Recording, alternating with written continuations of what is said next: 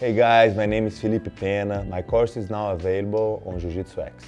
I think the most important concept is about body position, right? I think like once you get to the close distance, it's very important before you learn how to submit, how to pass, as well how to get there, but once you get there, you cannot lose the position. Keep getting a good position and move back, get in a good position, move back, get tired, you know? I think in Jiu-Jitsu you should get in a good position and just go better from there.